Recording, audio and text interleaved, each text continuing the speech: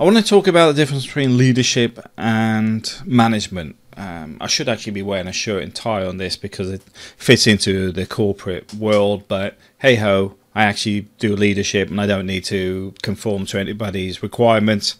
There is no dress code.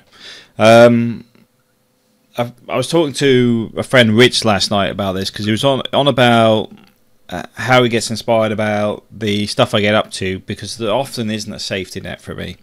I create one, but like quitting work and stuff and finding some of the issues at work, the company tried to do some bad things to me.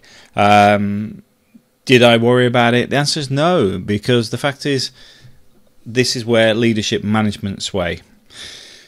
Leadership is where you actually innovate, create, and do something different. You're progressive. You want things to change. You want things to develop. You're not following anybody else. This is why I basically ditched a leadership training program, because I looked at it and it's for managers. Managers don't do that. Managers don't know how to innovate. They follow. They have a book. This is what I need to do. This is what I follow. This is what I understand. I can't deviate from that because I just manage with the tools I'm given. As you've seen with my last video relating to a curtain rail, they would have to hunt down a curtain rail where I sit there and go, how can I create one? That's the difference, you know, and this goes throughout life. And I'm not attacking anybody here, but this is where life is very different for different types of people. If you went to eating, for example, they teach you how to be a leader. They don't teach you how to be a manager, because they're not supposed to manage. They're supposed to be the creme de la creme, but also a lot of the people that do go there are village idiots, but at the same time they're in a position of power through network, etc., which they learn how to work. So even if you're not good at what you're doing, they're trained on how to manipulate that to suit themselves and objectives they need. A bit like Prince Andrew selling arms overseas. Now, the average person goes to a normal school where you're told to shut up, don't question what the author said, etc., etc., because you're there to conform. You're not there to think. You're not there to say this isn't correct and historically irrelevant. You're there to follow it and understand what the people that put these books forward for, or anything else, as being the answer to everything. I mean, the bizarre thing with physics is theory anyway. So, in theory, it shouldn't have any boundaries because it's theory. But you still find people follow the same rules and will not question it until somebody right up here comes up and proves it's wrong, and it's not somebody sat in that classroom next to you. But there is a major difference that is relevant to moving anywhere, you know, because I'm sort of stuck between the Philippines and Spain at the moment. The whole point is drive. If you manage, you sit there looking at your pension for retirement. You sit there looking, could I make extra money out my rental or something so I could rent my house out when I move to the Philippines or Spain or whatever. From somebody who actually leads, they look to find money everywhere. This week I've been extremely busy. I'll do an update on the next video. But the point is, it's drive. There is a formula to a lot of this, and this is where you get all these self-help books. And as I mention quite regularly, there is some books I recommend, which is Eat That Frog, Rich Dad Poor Dad, and there's a few others I could probably share later. But they all follow the same routes, and the roots are from leadership, because natural born leaders are driving things because they naturally think that way. Now, if you want to make the transition to the Philippines, you're going to have to change. You can either sit there for 20 years. When I say that, I know some of you guys are coming up to retirement and are already ready to make the move, but I know there's a lot of guys that want to make the move, but have got stuff holding them back. You're going to have to think out the box. You're going to have to change the way you look at things and see how you can make it work for you.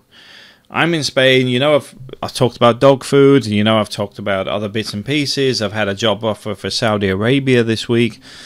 there is stuff like that. It doesn't follow a specific formula. The formula is how I think about it. What comes in doesn't follow those same routes. I look at dog food. I look at the fact must be 1 in 3 people have a dog here. I don't normally sell dog food, but sorting that distribution out, etc., is where I can make money. I sit here and look at Saudi Arabia. Saudi Arabia, obviously not the best place to be for a lot of people, but at the same time, depends on the opportunities. I'm not sure if I'll take it or not. I'm quite happy in Spain, and if the dog food pays off, then I'm not going. Simple as that. But I'm also looking at ebooks, developing YouTube channels, because although we've got this one, the Spanish one is also running, and I've started doing tutorials and self-help. So there is a lot of stuff that you do thinking out of the box. At the same time, I'm looking at there's an empty bar that is opposite, within 2 minutes walk from the house, less than that maybe. And I know I spoke to a friend of mine yesterday about it, and he says, what do you want a bar for? They don't make any money. And I'm like, it's not the bar I'm after. It's the actual location. Why? You're probably wondering. Because how much information and business is done in a bar? If you had somebody wanting to sell a house, for example, or wanted to buy one, they may discuss it in a restaurant or a bar. If you want insurance or somebody to clean your windows. In the UK, most of the stuff used to get done in bars, and it sort of moved away to probably the 80s and 90s, where it became the wine bars, and now it's the drunkard bars. But you used to have a community, you know, that thing that used to exist in the West. But the point is, that's what you want. These locations are key for all that information. The bar could lose money. Doesn't matter. It's not supposed to make money. What makes the money is having access to all that information. Information is king. Doesn't matter what you're doing, where you're doing it, or what for. It's always going to be the most important thing that you can make money off. So this is all relevant. This is what I'm saying. If you manage, you need to change to leading, and it's not impossible. What you find in the Philippines is the ones that can survive with no pension, nothing else, have already learned the hard way. You know, they may not have been natural born leaders, but they become a leader because they needed food on the table. It's surprising how hard you think when you've got no grub in your belly. It all comes from wanting to progress. So instead of finding ways not to do things, sit there and go, I'm angry that the education system taught me to follow, because I don't want to follow, I want to lead. I want to find a way, and I'm going to find a way, and drive yourself forward. Don't let anything hold you back. You find that desire within yourself to say, I'm going to do this, and I'm angry that I haven't been given this opportunity within the system. Because I did it with work. I quit there, and I'm going, none of you guys could lead a pack of sheep. You know, is that, you know, I'm not happy here. I lead. I'll quite happily drive something forward, but I'm sitting in a room with people that aren't capable of even doing the basics. So, yeah, I angrily do it. That's why when people employ me to fix their companies, I go in there and I'll tell them they've run it badly. I'll tell them I'll fix it. But every time I tell somebody they're doing something badly, I already have the solution. That's the key element. You know, a lot of people go, well, we don't have negativity here. What they mean is they don't want to discuss the fact they're crap at their job.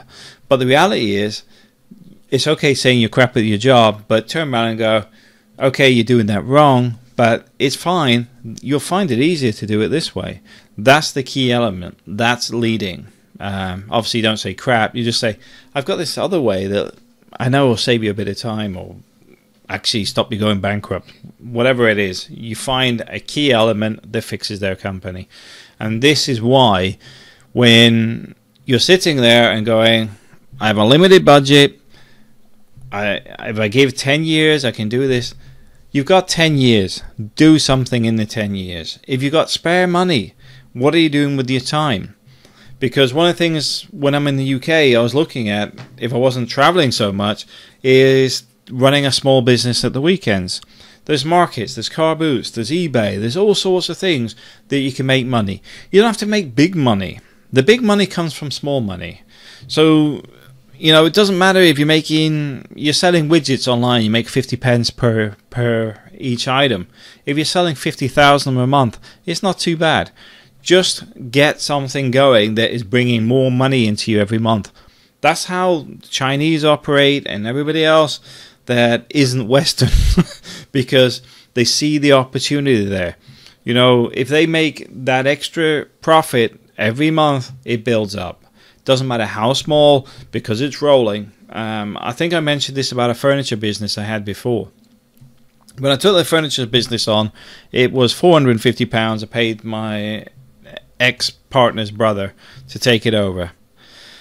Within a week, I think it was worth, I think it was 1,200 or 2,100. It was one of the two. Within 1 week.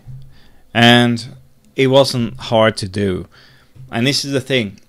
It's getting out of your comfort zone. Once you go wholesale, for example, you start to realize how much you're overpaying for everything.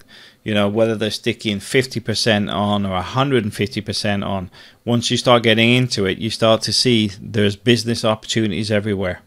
I know this video's gone on a bit and it's a bit aggressive, but the whole point is I'm trying to motivate some people to say, look at what you're doing and how you can make it better, because you can. Stop following and start leading. Right? Thanks for watching. Yeah.